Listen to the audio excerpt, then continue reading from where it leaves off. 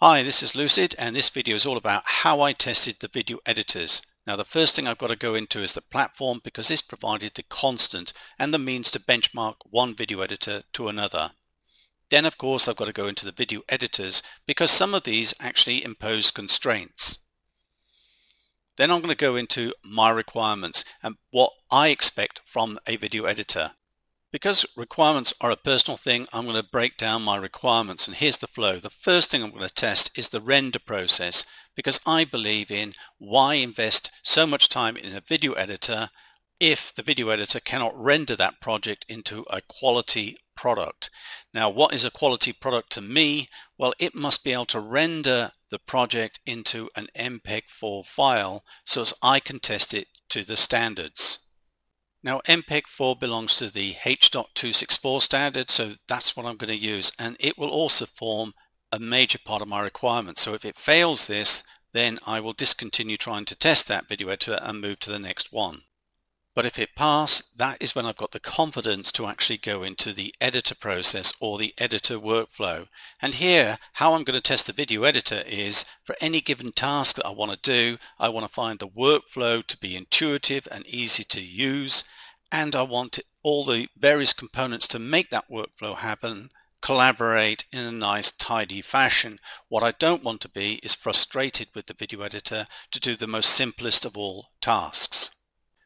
So essentially, my requirements is looking for a balance between the render process and the editor workflow or process.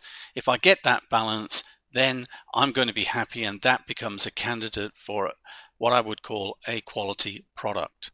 Furthermore, not only is it good for me and the way I can find out what video editor suits me, if you follow the work process and you see all the other video editors, then you could find the one that most likely suits you. Moving on, let's look at the platform.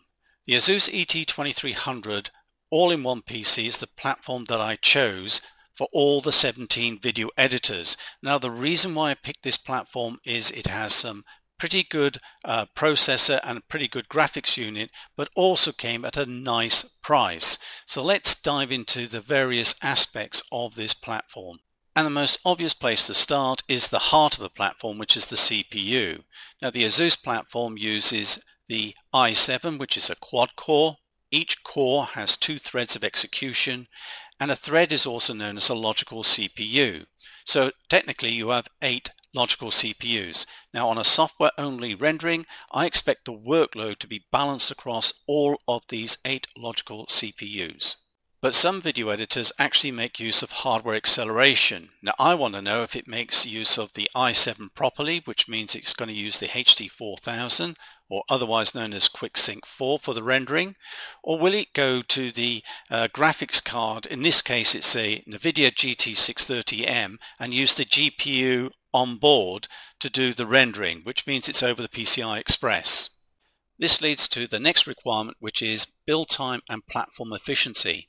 Is it actually more faster to use those 8 logical CPUs and do software rendering? Or could it be better to use the HD4000 and the QuickSync technology? Or could it be better to actually go to the NVIDIA device and use the GPU over the PCI Express? Now that could give me my build time, but platform efficiency is also looking at that build time plus, does it run on batteries, or will it require something more substantial like running off the Earth's core or something silly like that? Because if that's the case, then it's not platform efficient. When I performed the benchmark on this platform, the green bars represent the Asus. Now it's big in the right areas, which is CPU mark, memory mark and GPU mark. So I would say the Asus platform is very good for video editing.